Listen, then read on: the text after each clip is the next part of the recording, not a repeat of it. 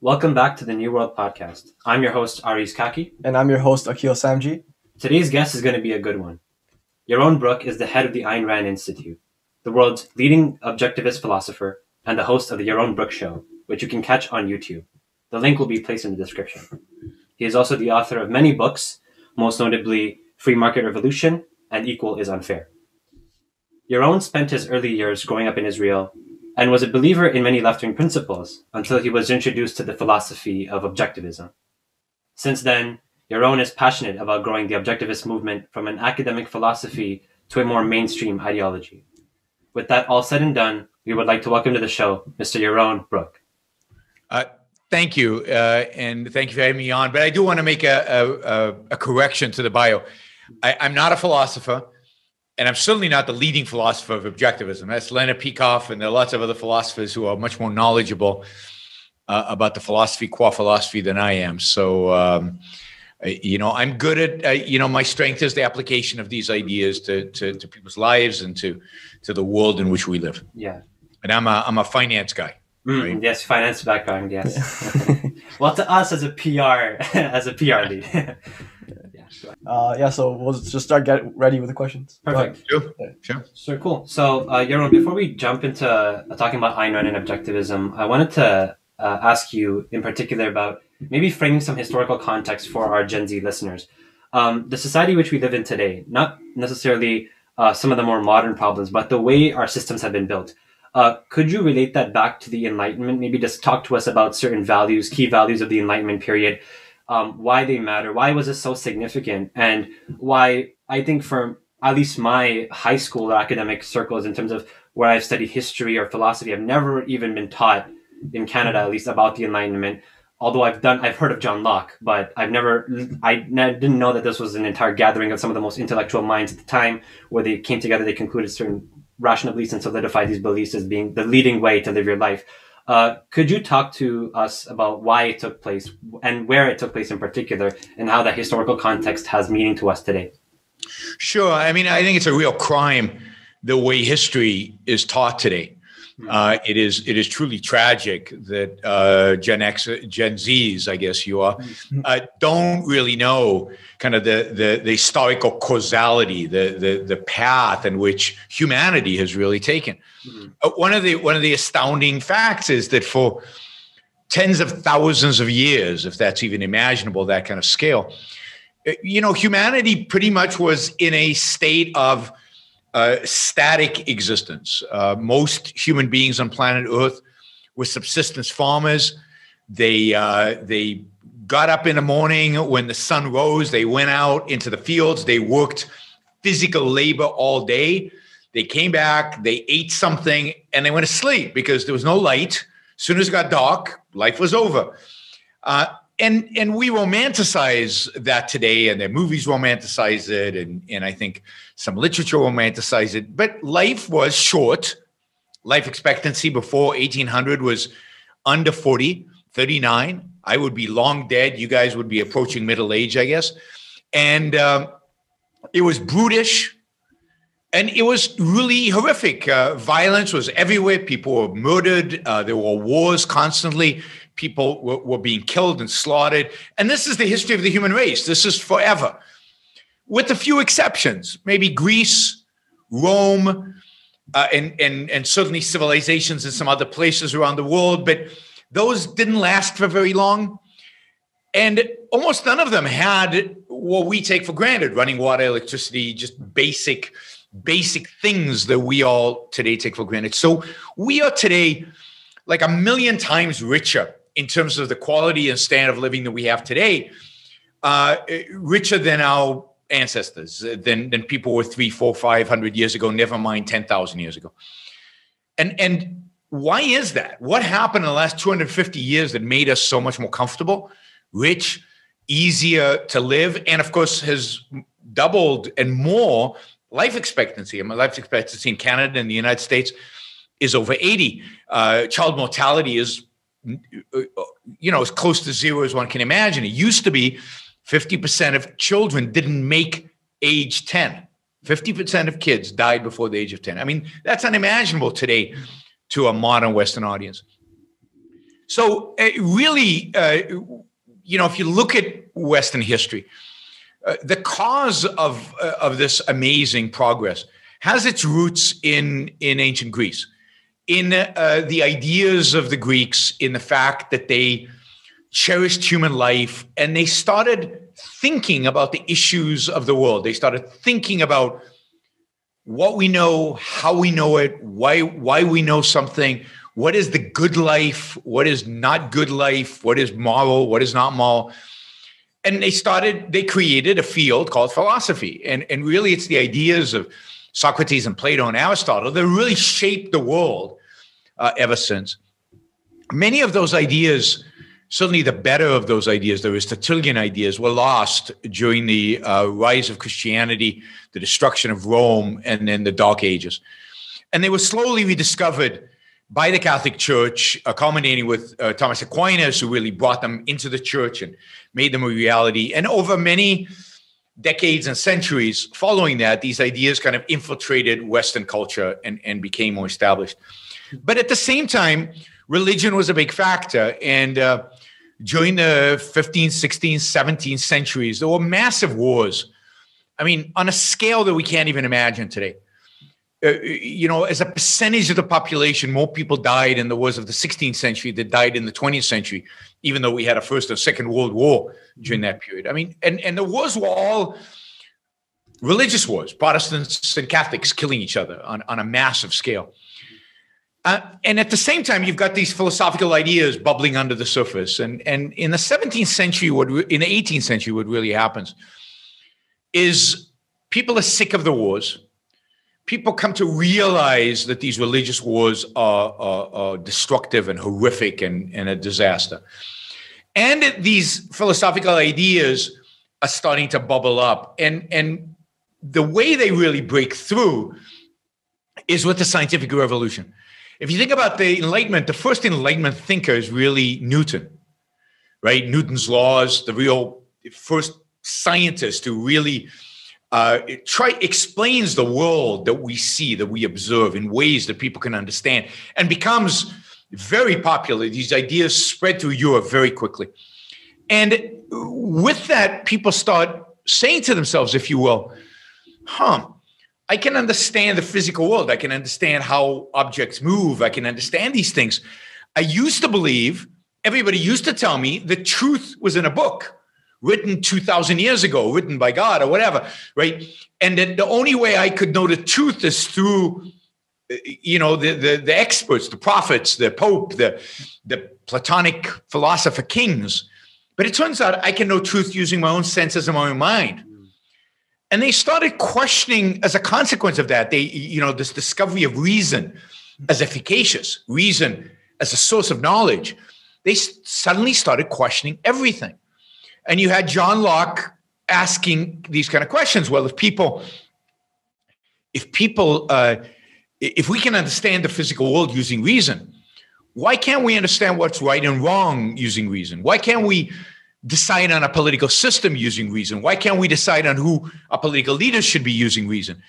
And people started questioning, why can't I decide my profession using reason? Before the Enlightenment, you did what your father did. If you were a man. And if you were a woman, you had babies, you hope not to die at childbirth, and you managed the home. That's it. There was no other options. But men did what their fathers did. There was a guild system, and that was it. So suddenly people started questioning these. And suddenly you got the birth of this idea that the individual matters, that your life is an end in itself, that you have rights. This is John Locke's great contribution, that you have rights. All of that politically gets codified in the founding of America, in the Declaration of Independence, and then a Constitution. Suddenly you get entrepreneurs. You get people saying, hey, I've got ideas. I've got an idea how to take the science and turn it into a product. And I don't need permission of a king. I don't need the permission of a pope. I can just do it. So you get the Industrial Revolution.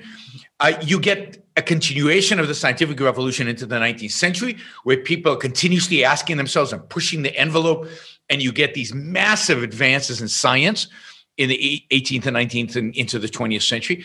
So the Enlightenment is when all this happens. It's when this Aristotelian idea of reason, of individualism, of human happiness, the importance of human happiness, all become a reality for a vast number of people. They take it seriously and they start applying it to their lives, and they change the world. And the world we live in today, the good parts of it are all products of the Enlightenment. The bad parts of it are all products of reactionary forces continuously fighting against the Enlightenment. But that's the battle that we live today in. It's Enlightenment versus everybody who's aligned against it. Very true. Okay. And that was a great answer. You basically summed up my history class in 5 minutes. Well, it would be great if you had that class. I wish you had it, but it would be great if we actually went to school and studied this in detail and actually studied each period and from the perspective of what caused the good stuff and what caused the bad stuff, and what are these clashes of ideas and philosophies, and how did these shape the events that happened? Because I believe, Ayn Rand believe, I learned this from Ayn Rand and Leonard Peikoff, that ideas shape history. They shape the future. They shape human events. They shape your life as an individual, and they shape our lives as a culture and as a historical phenomenon. And now we want to move on to the main topic. Sure. But I just wanted to give a comment. Honestly speaking, I never even heard of Ayn Rand or yourself or even the philosophy of objectivism until I started prepping for this interview. And doing a Google search only yields biased and inaccurate data of different things. And even too, I feel our listeners probably don't even know who Ayn Rand is, considering they were born way past her timeline. And the most significant history event was either the 2008 Great Recession or 9/11. And so, as the head of the Ayn Rand Institute, I'm pretty sure you know a lot about Ayn Rand, her life, her philosophies. So could you tell our listeners who was Ayn Rand? So I need to make one more correction to my bio. I'm not technically the head of the Ayn Rand Institute in terms of CEO. I was for 17 years. I'm now the chairman of the board. Oh. So, Tal Tzfani is the CEO of the Ayn Rand Institute. But so just with that, I don't want to get into trouble. So just put that caveat. Sure. I mean, Ayn Rand was a writer, novelist, and a philosopher. And for most Gen Zers, but really for anybody, the thing you want to really read is The Fountainhead and Atlas Shrugged. Hopefully some of your viewers will have read the books, because the books are out there. They're in the culture. They're part of the culture. And even in some schools, particularly in the United States, at least. I'm not sure how much in Canada, but also in Canada, from at least during my years as head of the Ayn Rand Institute, it was certainly the case in Canada. Fountainhead and Anthem and Atlas Shrugged were books being read in high schools in Canada. We get a lot of Canadian kids writing into our high school essay contests. We did that in the US and UK, in a lot of English-speaking countries, even in non-English-speaking countries. We have the largest high school essay contest in the world. We get thousands and thousands of essays. And that's partially how we keep Ayn Rand alive for the younger generations. People go online and look for scholarships, and they find the essay contest and they apply. And a lot of people have won a lot of money from us.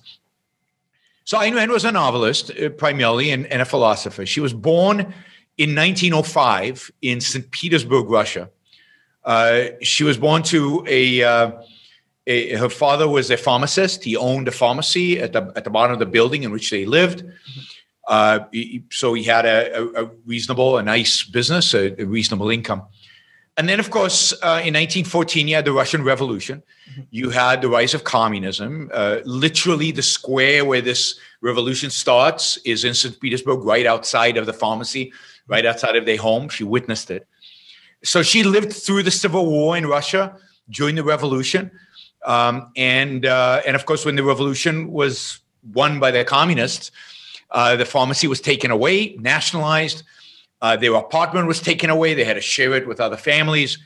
So she was a real witness to life under communism and what that meant as a teenager. She went to university, but it was quite clear that if she stayed in the Soviet Union, they would kill her. I mean, she was an independent thinker from very young. And she could not hold her tongue. I mean, she expressed her views, and she was going to get into trouble, and there's no question about that. So in a small window of opportunity in the 1920s, when Lenin allowed people to leave in the late 1920s for study abroad type things, she managed to get a visa to the United States to come and research film. She was studying film. And she had a cousin in the U.S. who owned a movie theater in Chicago, and he wrote a letter, and she got out. Her family knew she would never come back. So she got on a train, left. They knew they would never see her again.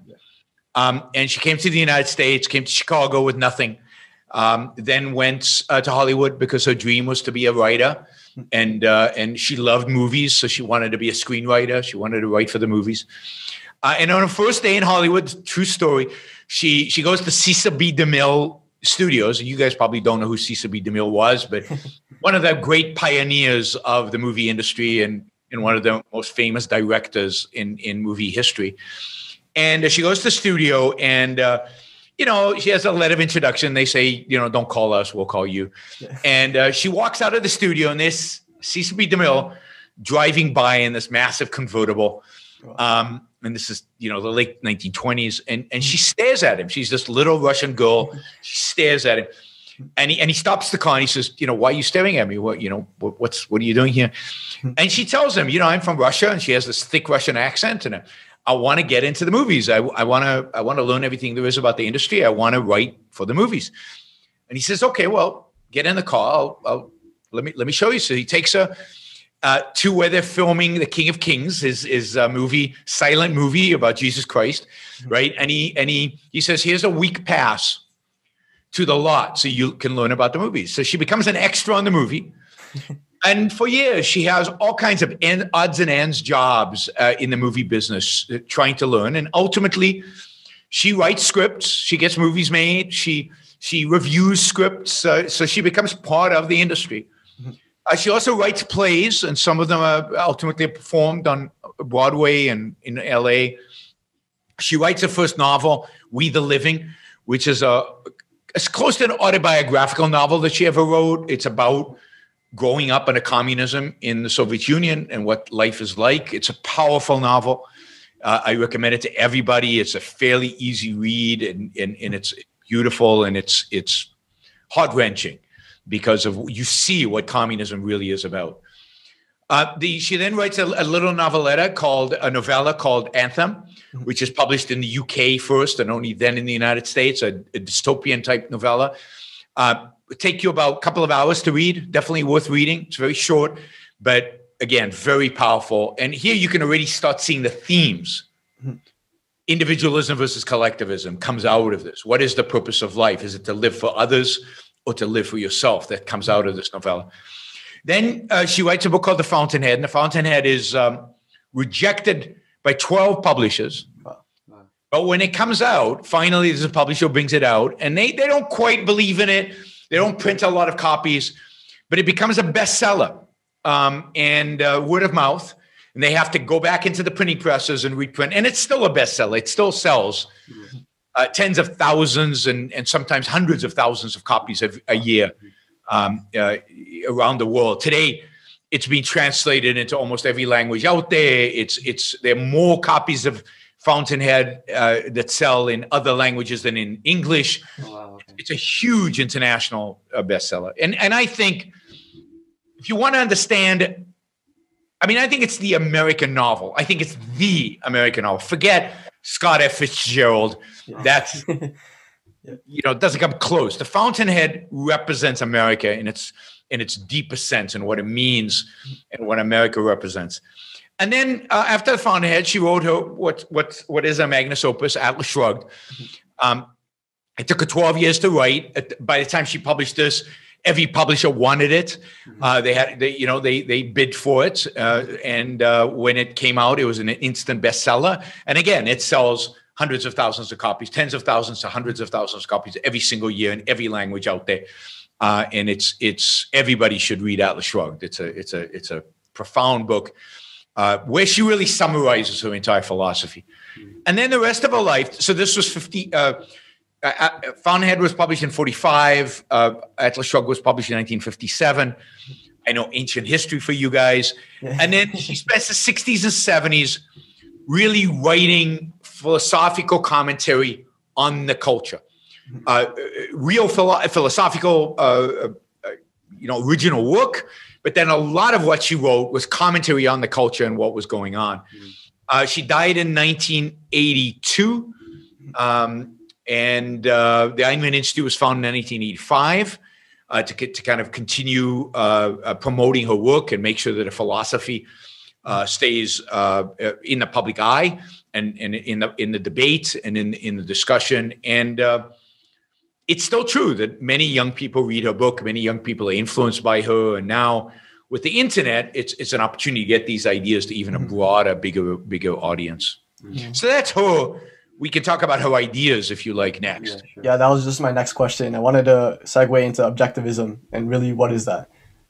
So, I mean, the quick answer, there's a long answer and a short answer. The long answer, you can take hours and hours and hours and hours of seminars and lectures, and they're all up online, and you can go to something called Ayn Rand University. There's an app, you can download it. Wow. And there is, hundreds of hours of content on objectivism, on what the philosophy is as a philosophy. The short version is that in metaphysics is the science of what is. It's the study of what is.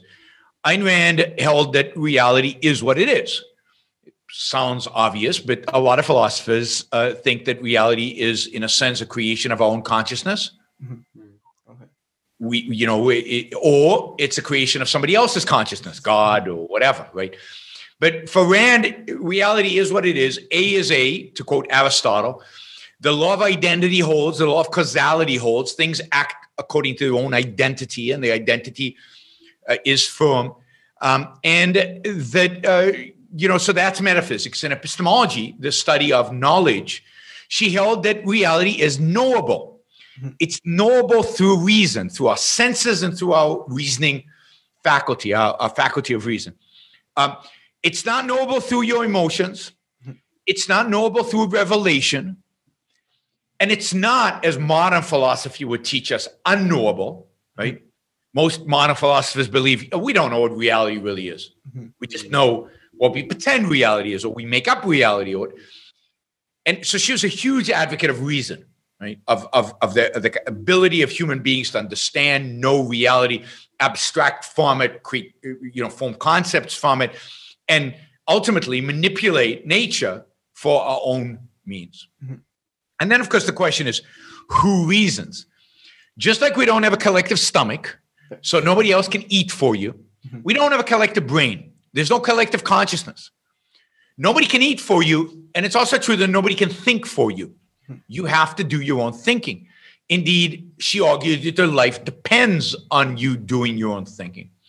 So for Rand, the individual is the unit that matters because it is the unit that thinks. It is the unit that's alive. And so her morality, her ethical code is an ethics of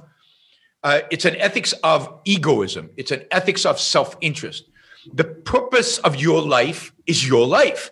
It's your flourishing. It's your survival. It's ultimately your happiness. Indeed, your moral purpose of your life is your own happiness.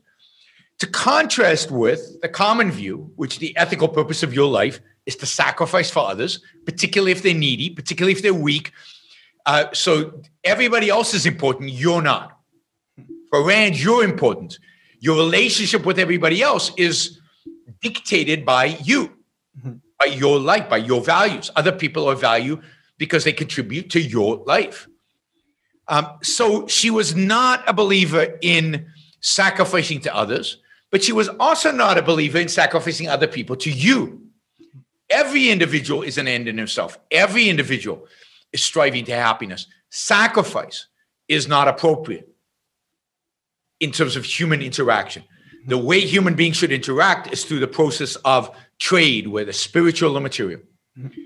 And then the question is, okay, the next kind of issue in philosophy is politics. Well, if the purpose of your life is your happiness, what political system is most appropriate? for individuals seeking their happiness. Well, here you have to answer the question, well, how do you seek your happiness? The appropriate way for human beings to seek happiness is by using their mind, by using their reason. It is their means of survival. It is their faculty of knowing the world. Every value that we have is a product of human reason. Somebody's reasoning, somebody's thinking. Everything we have around us, somebody thought and produced. So what is the enemy of reasoning, of thinking, of using your mind? Well, force, coercion, authority. So how do we create a political system where we don't have force, coercion, authority? We have to have the concept of individual rights, which basically bridges morality to politics. So basically says, your life is yours. You have the freedom to pursue the values that you deem necessary for your survival, rationally, using reason. Nobody can use force against you. That's the meaning of rights. The right to life is the right to pursue your values, free of coercion.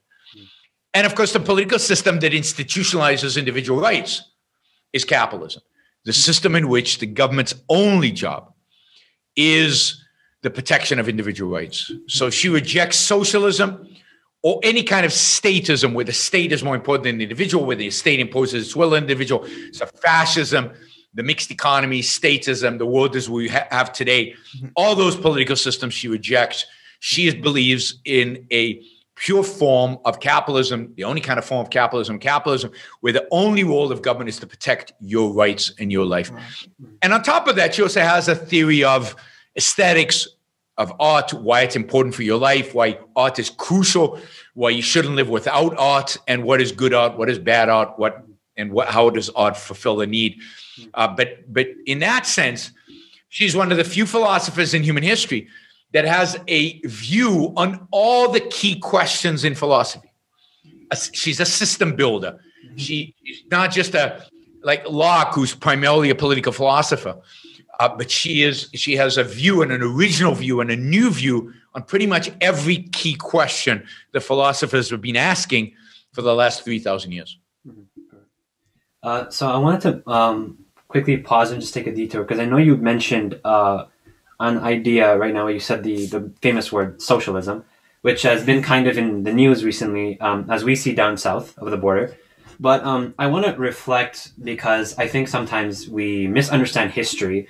And by misunderstanding history, it's often that, I believe it was Plato that said those who control stories control society. The idea that like you have to be a good storyteller, or the idea that stories are the ones that control the narrative by which we function in everyday life. So I know that collectively we all agreed in school, or I guess if you don't, then maybe you're part of a very marginal case. But we agreed that after the events of 1945, we understood that Nazi Germany, like never again, we understood as a collective, as a consensus of the world, after we saw those photographs of the concentration camps, that never again, this will never happen again.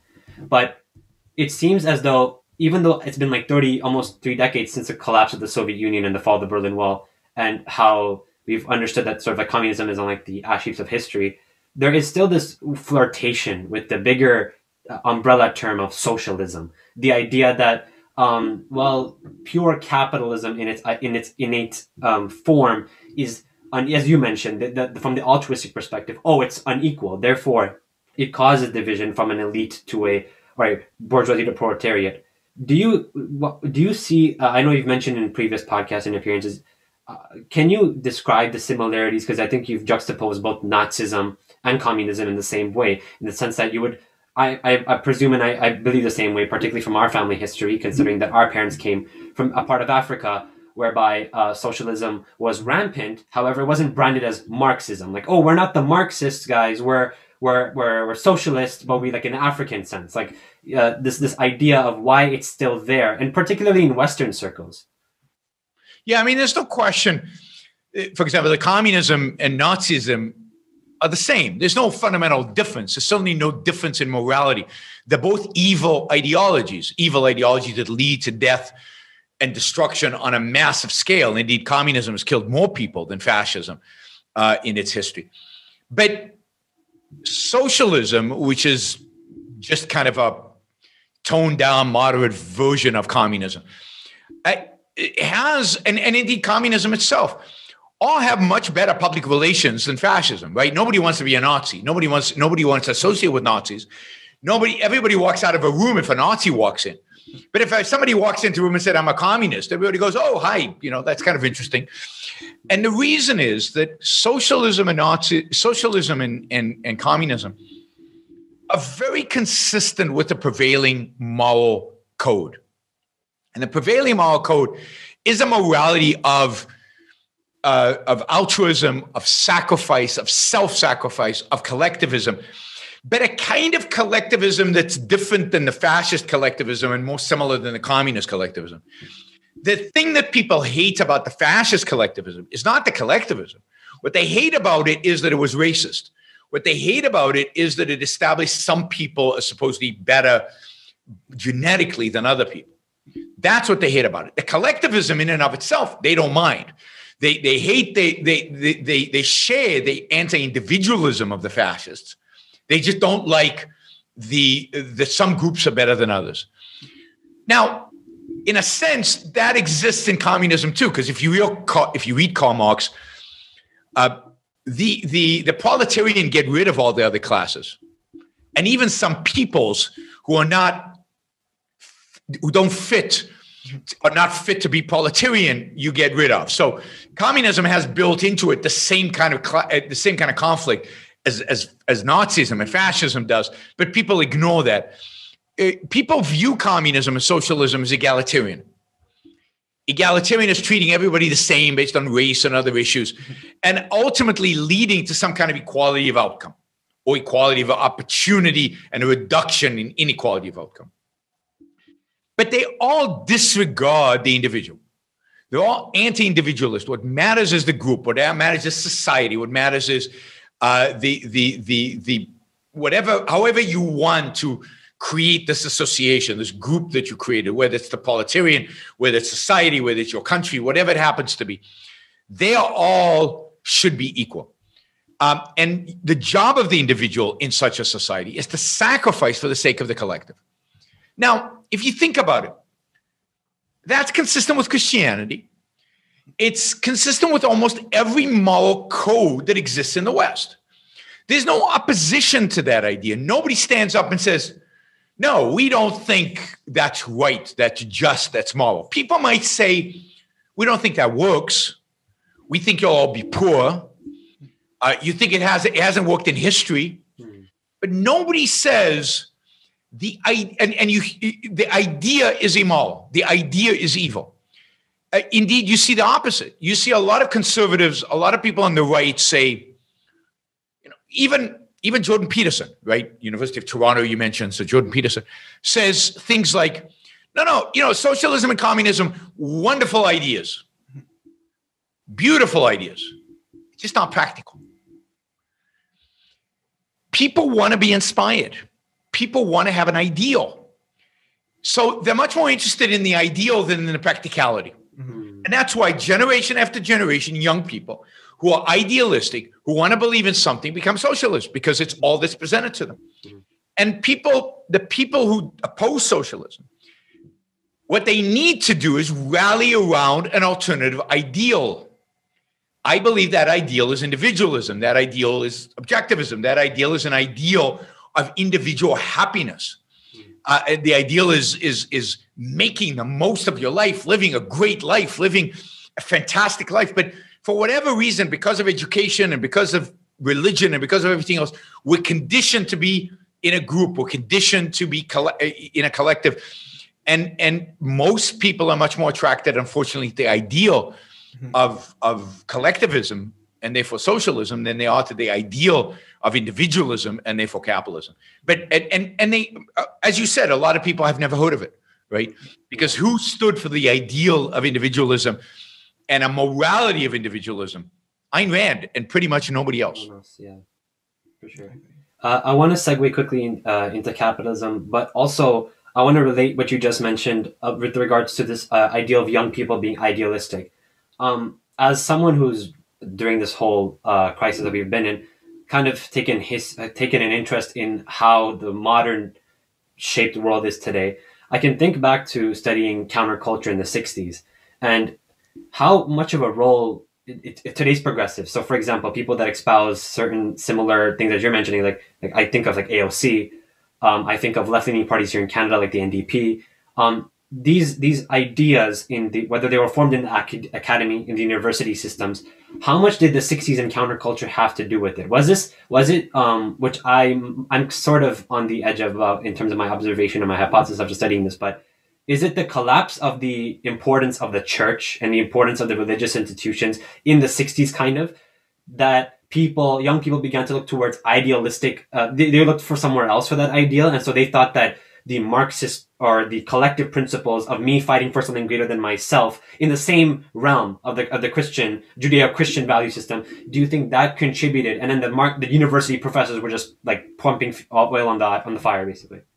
Well, I think all of that is true, but I think that the issue really is that the 1960s were a new phenomena, what Ayn Rand called it the new left, and you're seeing that today.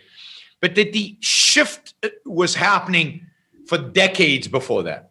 So the shift away from capitalism really started in the 1880s and 90s with the progressive movement. And the progressive movement was already taking Marx's ideas, taking Hegel's ideas, undermining American individualism, bringing out the ideas of collectivism. But they still had this respect for ideas, respect for reason, respect for science. They were Marxists, much more fundamentally Marxists, but they was clearly undercutting American capitalism. And of course, American capitalism didn't die 10 years ago. It didn't die in the financial crisis. American capitalism died in 1890 when antitrust laws were passed for the first time. And in the, 1914 when income tax and the Federal Reserve was established in the 1930s with the Great New Deal. So with the New Deal, so the capitalism has been dying, being murdered really slowly for a long, long time. But what happened in the 1960s is a new generation came about who was reading the existentialist, who was reading the postmodernist, who was writing their own ideas. And they were now rejecting what's called the old left. They rejected Marx to a large extent. They rejected the old philosophers. They didn't know they were channeling them in some ways, but they reject. Their view is reason is impotent. Science is impotent. Remember, Marx argues for scientific socialism. The 60s are anti-scientific socialism, right? They don't want science in socialism. They just want their feelings. Go to Woodstock. It's not about Marx. Mm-hmm. It's about hedonism, emotion, self-expression without a self, if you will, right? Yeah. So they want a kind of collectivism that's tribal and emotionalist and postmodern. Mm-hmm. So what you see from the 60s to today is the intellectual, and so their professors were these Marxists who were trying to tell them, oh, no, we still need the structure. We still need reason. We still need thought. We still need ideas. We still need evidence. And these kids are saying, no, we don't need any of that. We just need our emotions. We just, reality is meaningless. Reality is unknowable. It's all in our head. You're determined by your race. You're determined by your genes, whatever. All of this is nonsense. And then they become the professors. So what you get over the last 40 years is that the new left, the 60s counter-revolution, are the dominant intellectuals in our culture. And what are they teaching? They're teaching critical race theory, which says that you're determined by your race and it's inherent in you. And therefore, as a white person, you should feel guilty. As a black person, you should feel a victim. And as a brown person, I get somewhere in the middle. And there's this whole categorization of victimhood, right? Which is this, what do they call it now? They have this whole hierarchies of who's bigger victim. And the oppression hierarchy? What's that? The oppression hierarchy. There's a term which has just slipped through our mind. But intersectionality, right? The whole intersectionality movement is about this hierarchy of oppression. And it has to do with your sexuality, and it has to do with they've discovered 92 sexes, and it has to do with your race, and they've discovered lots of different races. And all of this is completely devout of science. It's completely, I mean, Marx would be shocked by it. Economics, which is Marx's hallmark, right? Economic class, is only one of the many, many, many categories of oppression. And what they have done is they've completely made emotions as the most important thing in the world. That's why they view speech as violence, because if you offend them, you hurt your emotions. That's like them being punched in the nose. They don't see a difference in that. And they have destroyed, they're the anti-Enlightenment forces today. Now, I think they're pretty impotent because they don't have a theory. They don't have anything to stand on. They don't really have ideas. Their ideas are meaningless because at the end, it's all grounded in emotion. But they dominate the intellectual world today, and you hear their voices constantly. And this is what people like Jordan Peterson are speaking up against. But again, the challenge there is,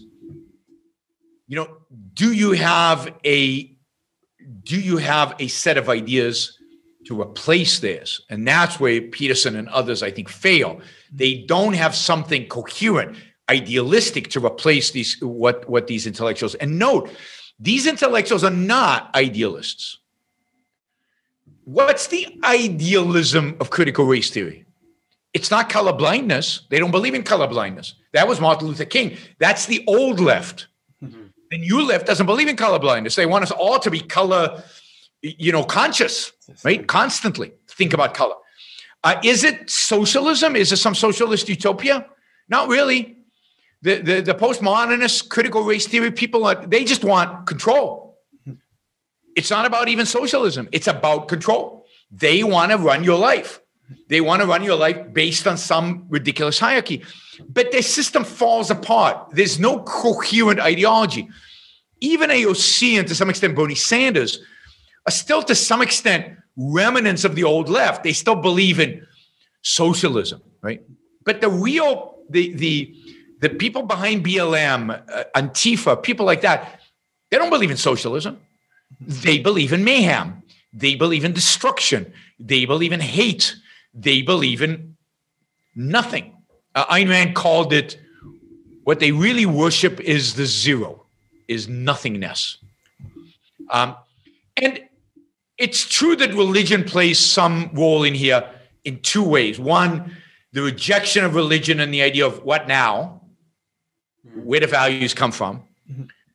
But also, I would argue, and Ayn Rand would argue, that religion conditions them towards emotionalism. Because what is religion? How do we know God exists? Because we feel it. There is no logical explanation. There's no rational explanation. So what religion conditions people is to feel, to have faith, to believe in revelation, and to be collectivist. And then these intellectuals capitalize on the fact that these kids are being raised religious to move them towards this nihilistic, anarchistic point of view. But they're not even fighting for an ideal anymore. There's some socialists out there who believe in something. But the people in the streets, they don't believe in anything other than hatred. And, I just wanted to go back towards objectivism. I know you were talking a little bit about altruism and you were kind of referring to the hierarchy of values. I kind of wanted to touch base on that and just hope you could explain it. So altruism says that your top value is other people. That your purpose in life is to sacrifice other people. Their well-being, other people's well-being is what's important. So, Auguste Comte, the French 19th century philosopher, basically said, if you help somebody else, and while helping them, you think, oh, I'm going to do this because it's going to make me happy. Doesn't count. Yeah. Because you thought about yourself. Mm-hmm. So altruism is about sacrifice. What is sacrifice? Sacrifice means giving up something and not expecting anything in return, spiritual or material. Or it means being worse off after what you did. That's the sign of nobility. Mm-hmm. Think Jesus on a cross. He's not better off after he's just been brutally murdered. Mm-hmm. He's dead.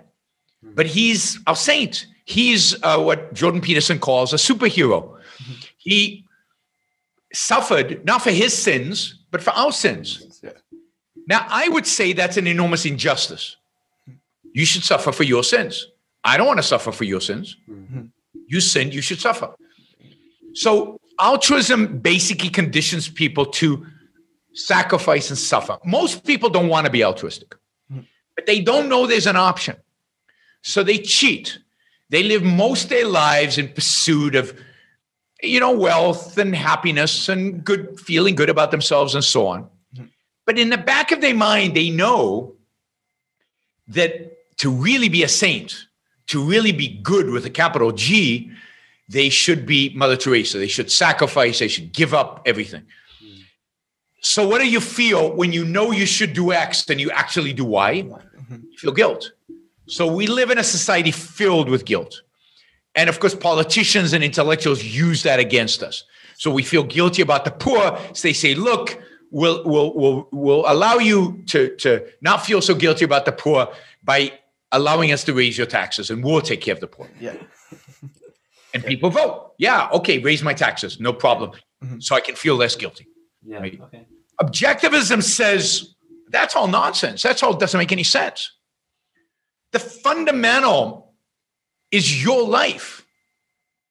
And the fundamental choice that you have to make in life is whether you want to live or not. But once you've made that choice, and 99% of us, 99.99% of us make the choice to live, then the question morality needs to answer, the reason we need morality is, well, how should I live? What should I do? And because we're not animals like all others, in the sense that we have free will, we have to choose our values. A lion doesn't decide what values to pursue. It just does what it's programmed to do. You as a human being can choose what values to pursue, what ideas to believe in, what kind of life to live. So Rand believes that the purpose of morality is to teach us how to live a good life, a life appropriate to a reasoning being, to a being with a reasoning mind, to a thinking animal, to a rational animal. So reason is obviously big in Ayn Rand's ethics. It's the core principle around ethics. If one principle by which to live based on objectivism is think. So at the top of the hierarchy is think. Think for yourself. Figure out what's good for you. You don't know automatically. Your emotions won't necessarily tell you what's good for you. You have to figure it out, and you have to devote significantly resources to figuring it out. So figure out what's good for you. And then once you figure out what's good for you, then figure out, okay, life is complex. There's a lot of things that are good for you that you want to do. What's most important? What are the things I should focus on? And that's going to change in life concretely. Right now for you guys, going to university is most important. Later, it might be career. It might be finding somebody to share your life with for the rest of your life. So you create a hierarchy of values of what's most important to me, what are the other things. And at the top should be your moral values, things like to think, be independent, be honest. Then I need to go to school. I need to have a career. I need to do all these other things. And, somewhere at the bottom, there might be, I want a nice house. I want some material goods. But all of this needs to be in a hierarchy. So when you go and decide, what am I going to do tomorrow? Well, this is the most important thing. And I'm not going to give this up for something down here. That would be a sacrifice. I'm going to live my life pursuing the things that are most important to me. That's a really mind-blowing way to think about life, Yes, and sadly, very few people live this way, and it's sad because it means that very few people are living a fully utilizing the time they have on this earth, fully embracing their lives, maximizing their potential as living beings. And it's sad to contemplate all the wasted life out there. You were talking about free will, and I wanted to touch upon that. Why do you think free will and reason are more supreme than willful blindness and letting others rule you? I know you kind of touched upon that, but if you could explain a little more. Well, willful blindness, just try crossing the street.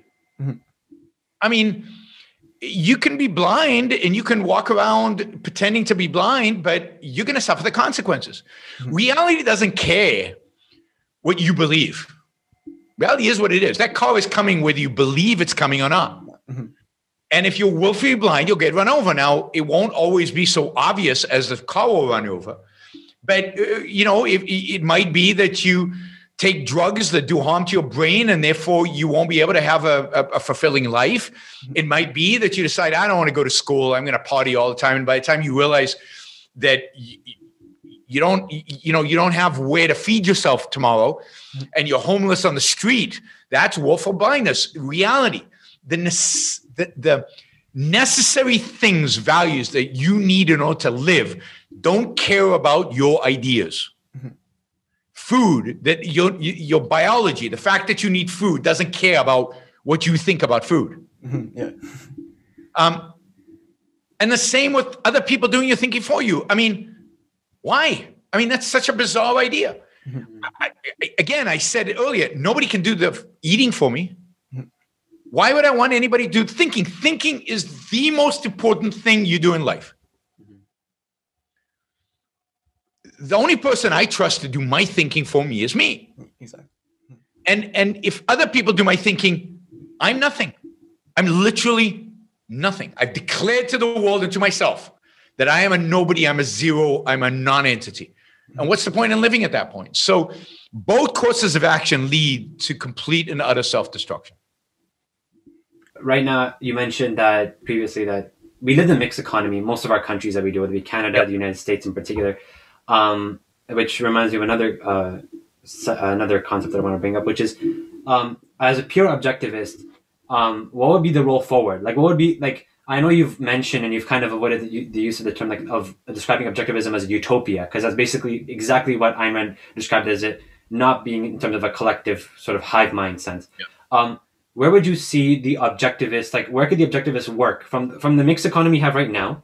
Where would let's say, for example, if you were advising the president of the United States right now, the president-elect, hopefully Joe Biden listens to you, but let's say, for example, you had the paper and the pen and you had to like write everything down from the beginning in terms of whether it be, as you mentioned, the establishment of the Federal Reserve or the mixed economy they're working on, or the cronyism that takes place on Wall Street when it comes to some government doing insider trading with inside favors with Wall Street. Yep. Where do you see the objectivist point of view that how do I tackle this problem first so I can return back to the ideal world that Ayn Rand was talking about? Yeah. So first, let me just say that you're asking about politics. You're asking about how do we impact the world and how would we impact the world to move? Yes. But first and most important thing you should do with these ideas is live, is improve your own life. Even in a mixed economy, we have enough choices and enough freedom to be able to live our lives. So first thing you do is live your life and make the most of your life. That's the most important thing. Now, politically, how do we move from where we are today to a mixed economy? Well, first, you have to convince people to a capitalist economy. You have to convince people that capitalism matters, that capitalism is what they want, because you can't force capitalism on people. It's a contradiction in terms. You can't force people to be free. So they have to want to be free. So the most important thing we as objectivists could do is educate. Educate people about the value of capitalism, value of individualism. And then in terms of how do you bring it about politically? Well, I mean, you've got to roll back the state in every aspect. You've got to get the state out of education, privatize the schools, and there are all kinds of ideas on how to do that so that poor people don't suffer too much, and how you bridge the gap, how you move slowly towards a system of completely private schools. Get rid of government-run healthcare, certainly in Canada, but also in the United States. Get rid of, all the cronyism, all the things. So one of the things I would do very early on if I were president and if the people supported this, I would create a separation of state from economics. Okay. Just roll back all the ways in which the state is involved in economics. The cronyism, the regulations, the controls, the subsidies, the taxes. Get rid of those too. So that the state has no business in your business. Mm-hmm. Zero. That's the only way to solve these problems. Mm-hmm. Now, that is going to take a long time. That's not easy to do tomorrow. But that's the that's the movement that has to happen. It has to happen towards more freedom, limited government limited to just protecting our rights and not interfering in how we live our lives. I know you just mentioned something that we're both passionate about, which is the idea of, as we mentioned previously, we're hell-bent on stressing the idea of individuality, and particularly within Gen Z. Maybe it's just our inherent bias, but do you see a cultural shift? Maybe it might seem kind of pessimistic now, maybe if you're watching on mainstream media or social media. Do you see a pendulum shift happening with Gen Z? I think we face it here on the ground, because the reason is, for example, that as we mentioned, since the 60s, with the boomers, Gen X, the millennials, and then us. I remember talking to my parents as them being immigrants from East Africa. They came during the Reagan administration, 1981, via Pierre Trudeau here in Canada, Justin's father. There were these sort of sense of conservative values being brought from like back home, whether they be conservative in the idea of like a faith base. So like my parents, for example, from a Muslim background, but at the same time, the values of hard work and the ideas of like getting off your butt and basically working and not relying on the state to take care of you, because that's basically what they ran away from, right? The idea that this was being manufactured on a national scale.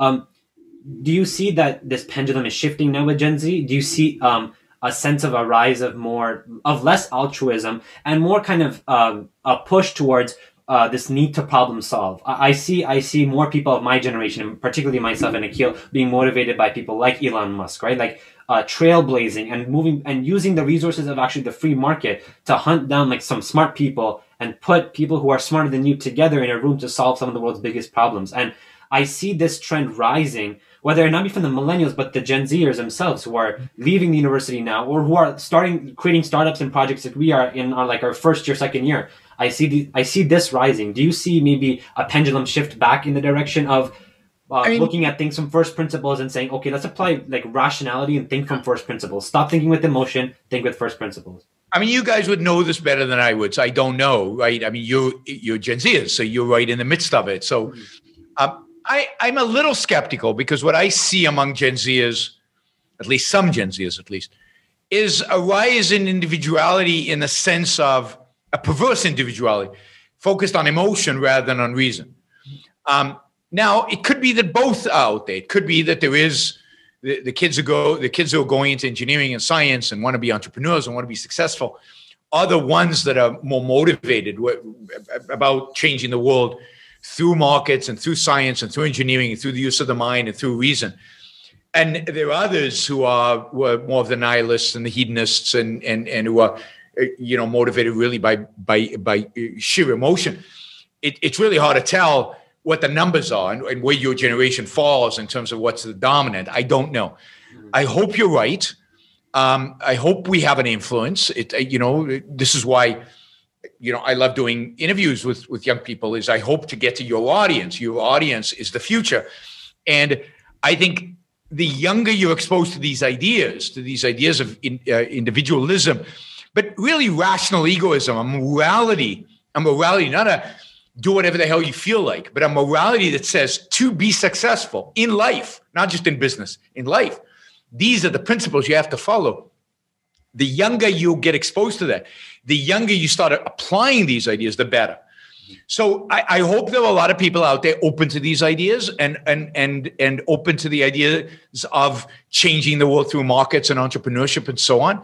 I guess we'll see where Gen Z ultimately lands up, in this trajectory. It also changes as you grow older in terms of people's attitudes. But let's hope that this is a generation that brings back a respect for individualism and capitalism. I think you just want to quickly mention something. Maybe this could be, as you mentioned, maybe from my bias or just my narrow kind of field of influence. Do you think as the years went by, as the decades went by, there was a sense of, I think you've talked about this prior, which is the idea of like instant gratification as being the sole source. I can think back to, I bring up counterculture for this very reason, because there was this idea that all of a sudden with the collapse of the church and the importance of that in the family, sex as a subject was transactional at this point, as a bodily function, right? And as with the contraceptive pill being introduced. And so it wasn't a worry anymore of shotgun marriages. It was more like, it's just a transaction.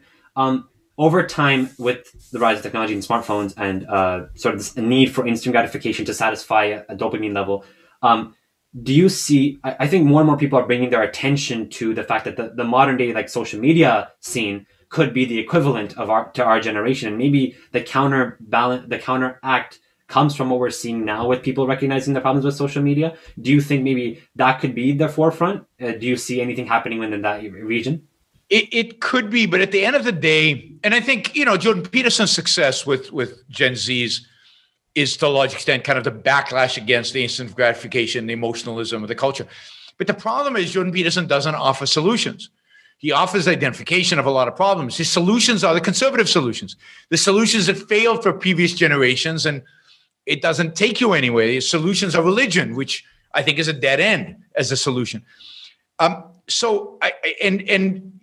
think people are coming to realization that social media and being obsessed and being online all the time and all of that is probably damaging, although hard to tell coming out of COVID how people are going to respond, because they've now lived on social media and on Zoom and stuff like that. So whether people will start going out again will be interesting. I hope so. But the flip side of that is, as I said earlier, individual lives and history shaped by ideas, by philosophy. Unless people are willing to embrace a new set of ideas, unless they're willing not just identify the problems, but go out and seek ideas as solutions, ideas as ways of living, and ideas that are consistent with, So, for example, take sex. So I'm opposed to the conservative view of sex, probably even to Jordan Peterson's view of sex. I think it's immoral to wait until you're married to have sex. I think that's immoral. I think you should experience it beforehand. Otherwise, you'll be a bad husband and a bad wife. And you want to have sex with the person you're going to marry before you marry them, before you commit, because you want to make sure it's good, because it's an important part of marriage. But I'm also against sleeping with anybody, anytime, just, a series of one-night stands, whenever.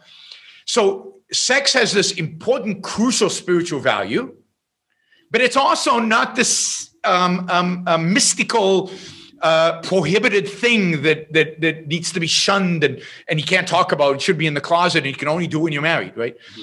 So, can people find that right balance between the two? I worry that they go from have sex with anybody to the conservative view, the religious view of sex. And I worry that they do that on a lot of topics. And what I'd like them to do is discover a new path, a path that looks at all these things from a rational perspective and from a self-interested perspective. The fact that sex is so enjoyable should give you a hint that it's good and shouldn't be saved up for some, special event. It's good. So do it, right? Again, but it's so good that it has a spiritual element. You can't do it with anybody. Otherwise, it loses its meaning. Mm-hmm. And that perspective, that egoistic perspective, that pro-pleasure perspective of pleasure in the context of a life, not in the context of a moment, is what your generation really needs. And again, I think they find that in Ayn Rand. Mm-hmm. And you'll find, for example, that Ayn Rand was a path breaker with regard to sex in her novels. Mm-hmm. Not only with regard to the act of sex, but Atlas Shrugged, the heroine of Atlas Shrugged, is a woman who is running a railroad in 1957. Who broke the glass ceiling way ahead of her time, right? So, I think people will find a lot of real values in Ayn Rand that can really help shape exactly this rejection of the counterculture, the nihilistic left and the hedonistic left, mm-hmm. but also the conservatism of the right. Mm-hmm. Yeah, it's great that you brought up that, because it segues into another question I had. I know there's a controversial sort of rape scene in The Fountainhead, and I wanted to talk about Ayn Rand's relationship between women and positions of power, whether they be elected or in society. I mean, sure. I mean, Ayn Rand, I think, believed that women were capable of doing anything, mm-hmm. that they could do anything, that they had the capacity to do anything. I mean, again, her heroine is running a railroad and clearly the most competent person and giving orders, and she's the boss. But Ayn Rand has this controversial essay that she wrote about the fact that she would never support a woman being president. And she has a controversial view of what femininity in its essence mean and what masculinity in essence mean. Her view is that masculinity in its essence is an orientation towards nature and reality and solving the existential problem that nature presents to human beings. It's much more material and physical. Of course, reason is involved, but it's dealing with the world out there. Mm-hmm. And that the essence of femininity is what she called hero worship. It's idealizing the male. It's idealizing the hero, right? And so it's oriented towards the male, not ignoring reality. You're still coping in reality. And of course, she ran a railroad, right? Dealing with reality. But that the essence of the feminine within you, that part that is the feminine, is oriented towards the male, right? And if you think psychologically about how men behave and how women behave, I think there's a lot of truth to that. And I'm not a psychologist. I think that's not philosophy. I think that's psychology. And I'm not an expert on this. And, you know, and it's not a formal part of objectivism because it's more of a psychological identification. But I think if you look around and you look how men behave and how women behave, this has some explanatory power over that. So she thought very highly of the position of president of the United States. Maybe if she'd lived through the last 12 or so years, she wouldn't have such a high opinion of the president of the United States. But the idea that the president of the United States is this pinnacle, that there's nobody that a president can look up to. Mm-hmm. It is a heroic figure in a sense. And she said a woman wouldn't want to be in that position because she wouldn't want to be in a position where there was nobody to look up to, right? So that's psychologically a woman who is feminine, fully feminine, if you will, would not want to put herself in that position. And that's why she objected. But it's not a matter of capacity. It's not about a brain power. It's not about a matter of being able to be a boss. So even in Atlas Shrugged, the heroine of Atlas Shrugged, the woman who runs the railroad, still has somebody she looks up to. Mm-hmm. And that's really important psychologically in the end in the novel and in how the story unwinds. But I'm going to try not to give away any spoilers. For sure. Last question. I know you mentioned briefly in the previous segment that you certainly would not suggest the failed ideas of the conservative right or the right wing, particularly in America and certainly here in the West. What is your critique of the modern day right? And by modern day, let me clarify. We, as I mentioned, subscribe to the idea of like individual rights, and so I know you've. I would say I'm a libertarian, but if I had to choose a label. Yep. And in terms of the conservative right wing, my problem with like something like the neocon movement in the 2000s was these regime change wars in the Middle East, right? This idea of spending trillions of dollars of taxpayer money, so hardworking individuals who already have a massive sized government, and this government's increasing ever so in the right direction, and from all of a sudden the right wing, not the left wing, or the Patriot Act and the war on terror to kind of increase government outreach into individuals' lives. What is your critique on that? Because often you'll hear right wing people talk about the fact that the left wing just does statism. What is your critique of the right wing when they do stuff like the regime change wars? And what would an objectivist point of view be when it comes to like the libertarian or the conservative kind of region of that? So objectivists are not conservative and are not libertarian. They're not libertarian. And libertarianism, it's such a big umbrella that I don't think it means that much to say I'm a libertarian. What do you actually mean? What do you actually stand for? Mm-hmm. Some libertarians respect rights. Other people don't believe in individual rights. Some want a limited government. Some believe in anarchy. I mean, you have a whole pretty big spectrum of people. Objectivism has a unique view on almost all of these political issues, including on foreign policy. But I've got a book on criticizing the neoconservatives. So certainly objectivism rejects neoconservative foreign policy, primarily because neoconservative foreign policy involves sacrificing Americans for the sake of others, right? If you think about the Iraq War, it was called Operation Iraqi Freedom. Mm-hmm. Why should American kids die, never mind money, but die for Iraqi freedom? Mm-hmm. Iraqis should fight and die for Iraqi freedom, right? Why should we spend the money? Why should we expend the lives to do it? And also, the neocons have a weird view of the fact that people want freedom. I think most people around the world don't want freedom. That's why they don't have it. So I don't think it's true that freedom is in everybody's heart. Everybody really wants freedom. And most people don't want freedom. They want to be taken care of. They want to be told what to do. It goes back to having somebody tell you what truth is and how to behave. And I think the neoconservatives are anti-individualism and anti-individual rights. They're very much focused on what's good for America, what's good for the state, what's good for the collective. And this is a problem with all kinds of conservatives. What are they trying to conserve? I'm a revolutionary. I'm not trying to conserve anything. I want to change everything. I want a new system. And now I think the founding fathers of America were not conservatives. The conservatives want to own them, but they weren't conservatives. They were revolutionaries. They created a completely new system of government, completely new than what had existed before them. So the problem with the conservatives is they don't know what they want to conserve. They are overly religious. They place too much value in religion, whereas I dismiss religion completely as a system of values. And they are, for the most part, statists and collectivists. Some conservatives are better in the sense that they are less statist and less collectivist, and they see some value in individuals and individual rights. Others are not. Neoconservatives are not individualists. They're statists. But so are the paleoconservatives, so are the Trumpists, so are all of these, right? Unfortunately, the modern conservative movement, the slice within it that is individualist, even in a broad definition of individualism, is tiny.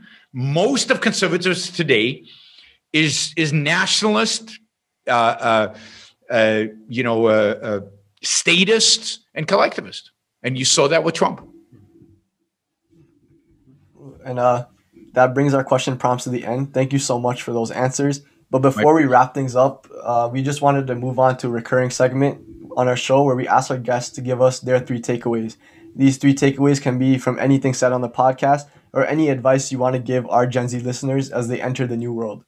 So with that being said, what are your 3 takeaways? Well, one would be read Ayn Rand. I mean, you're right. A lot of Gen Zs don't know who she is and don't know anything about her. Pick up the novels. And I know reading is not something Gen Zs do a lot of, particularly not fiction. But don't miss out on fiction. Fiction is like life-changing. It's so amazing to live in that universe. And reading is different than movies and different than binge watching a TV series. It requires more of you, but the rewards are much, much higher. So one is read Ayn Rand. Second is, live. Take your life seriously. And don't wait to live. Don't wait, one day I'll take my life seriously. No, take your life seriously. And that doesn't mean, be overly serious and, not having fun. It means living. It means doing the things that are going to promote your happiness the best. And that involves having fun sometimes, studying hard, working hard, finding great relationships. It involves, both the hard work and the pleasure that a full life involves. And then finally, if you value your own life, then you should value freedom and liberty and get involved and because it's your future. And these politicians in Alberta and in wherever they happen to be in Washington, D.C., they have too much influence on our lives. And if you want to live a happy, successful, long life, reining them in is a high priority. So get involved. Find ways in which to help change the world in which we live. Well, thank you so much for that. And thank you so much for talking to us today. Yeah, sure, my pleasure. Thanks for having me. It took us a while to get this set up. I will say that I am now a owner of a copy of The Fountainhead, so I'm definitely going to get right on there reading that one. It was truly a humbling experience, so thank you for being one of our first high-profile guests, and we're very humbled that you took the time out of your busy schedule. I know this was hard for you to move between California and Puerto Rico and stuff like that, so thank you so much. And no problem. I will say this, that Objectivism views humility as a vice. Okay. Pride as a virtue. So you should say, we're very proud to have had you on. Yes. We're very proud to have had Yaron on. All right. Thanks, you guys. Thank you so much. Thank you. Good luck on all your endeavors. All the best and success with this podcast. So thanks. Okay. And thanks everyone for watching. We'll see you next week.